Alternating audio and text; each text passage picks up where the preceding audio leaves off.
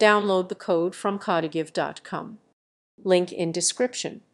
Creating a copyright character in HTML involves using HTML entities, which are special codes that represent characters not easily typed on a keyboard. The copyright symbol can be represented by the entity copy or its numerical equivalent 169.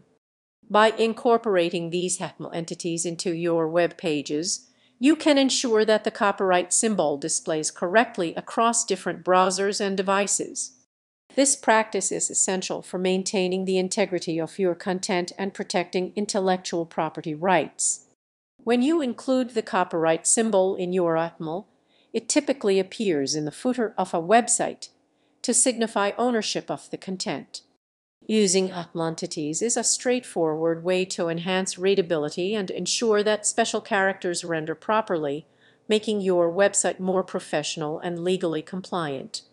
Overall, understanding how to implement the copyright character through HTML entities is a valuable skill for web developers and content creators.